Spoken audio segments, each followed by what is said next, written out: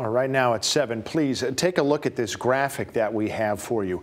Every 66 seconds this year, an American will develop Alzheimer's disease. But by the year 2050, the total number of cases is expected to double. So that means one new diagnosis every 33 seconds. And these shocking numbers coming from the annual report from the Alzheimer's Association.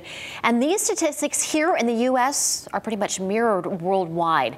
In 2016, the World Alzheimer's Report estimated that 47 million people around the globe had dementia.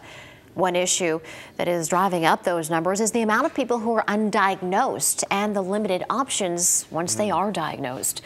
The Alzheimer's Association says there's no disease-modifying treatment, no prevention, and no cure to the disease. Now, here's the thing. Other diseases are declining because of significant research leading to treatment and cures. Take a look at what we have behind you, the percent changes in some comparable big-name diseases. This is in causes of death between 2000 and 2014.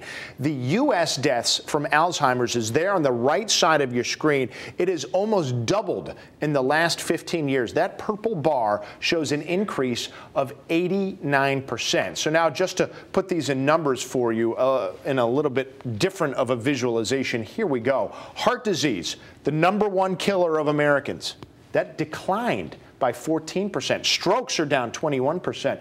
HIV-related problems down 54%. And this disease is not only a major concern for those suffering from the disease, but it is also a huge strain on caregivers, with total costs reaching more than $250 billion total for 2017. Yeah, that's a big problem. If you're wondering where this is coming from, it's almost kind of ironic, Erika. I mean, the whole point of healthcare is to make sure people live longer. Well, this is an age-related disease, so all of a sudden you get a population explosion like the baby boomers, and they're living longer than any generation before them. You're going to run into huge problems that we're all going to have to try to take care of down the road.